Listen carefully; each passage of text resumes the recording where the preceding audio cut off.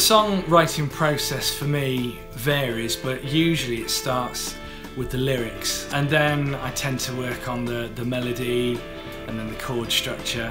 If the song's got a more up-tempo feel, maybe a more sort of contemporary thing going on, it's nice to try and get a hook in there somewhere. In the case of Solitary, the chorus itself I think's quite hooky. There's a nice repeating hook there. Solitary, solitary, solitary, solitary. Well, a lot of the kit that I used on the album are old amps, old guitars, but there's some modern technology in there as well, because, you know, it's good to have a blend of old and new. So it's a bit like my idea behind the songs themselves, really, you know, trying to do old school songs, but sometimes with a little contemporary twist. So for example, with Honey Slide, I took one of the guitar lines and slowed it down and reversed it, and then used that at the beginning with some talking from an old 50s documentary about bees. The male bee is called a drone. Lazy, stupid, fat, and greedy. So, you know, a bit of fun. Let me ride. Let me ride. You gotta let me ride. Your honey slide. Your honey slide. And then on Water Will Rise, I took the thumb piano, which is played through the song, pushed it up 2 or 3 octaves, and then used that by itself at the beginning over the top of the sound of the rainstorm, and it adds a sort of tinkly rain effect, but it's actually in time with the whole song, and that kicks in all together once the song gets up and going. Rain will fall and the water will rise. Rain will fall and the water will rise. Leave the lowlands a head full of highs. Yeah, the rain will fall and the water will rise.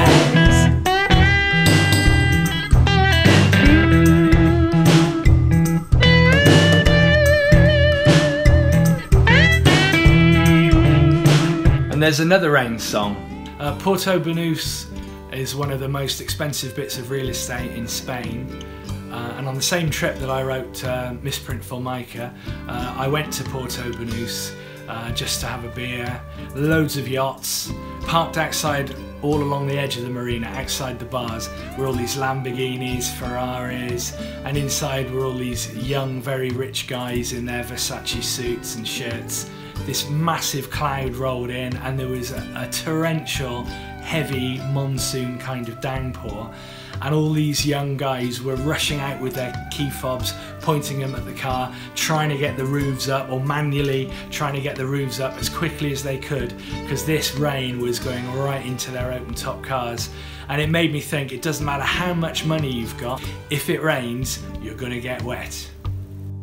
Sometimes long for, and sometimes feared,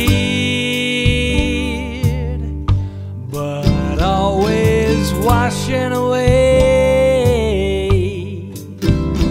the dirt that stains all you see. And I sometimes feel my sins rise and surface, run down my skin and flow away, lost in the Banús rain.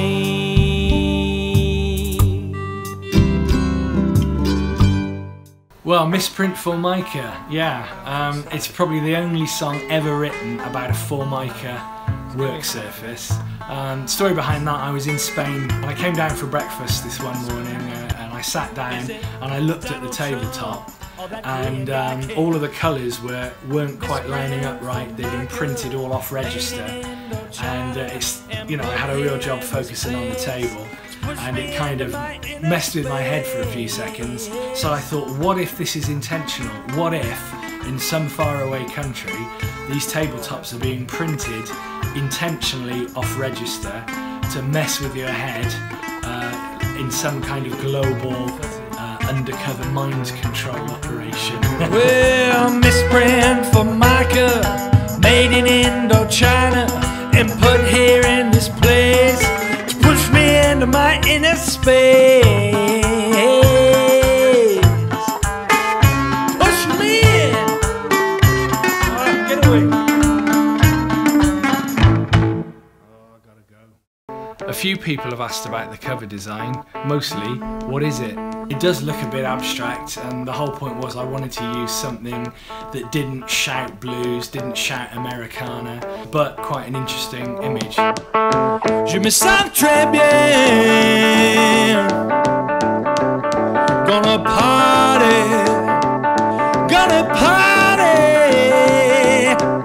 till I can't no more. It's actually a photo of a ceiling light that my eldest son Josh took when we went to the ill-fated Woodchester convent, and Josh noticed the light in reception, so he had a decent camera with him, being a photographer, so he got on his back on the floor and took a straight up shot. It's a fantastic old building, loads of interesting corridors. The photo on the back of the album of me sat in the sofa, that was also taken at the convent, and it happened to be a dark corridor with just a light hanging down, a little light coming in from the side, so I sat there and he took the photo. Let me down. Let me down. When you're kind of doing things yourself and you're not in a band like the Gigantics or like Sons of the Delta, and you're not putting out a band album, it does feel more, you are more nervous about the thing, you know, because it's all your work rather than a collaborative thing. Well, I'm very lucky. It's been getting some good airplay, and I've been getting some really good feedback from them. They all seem to be enjoying it, and I hope everyone out there is enjoying it too. Touch wood, so far so good.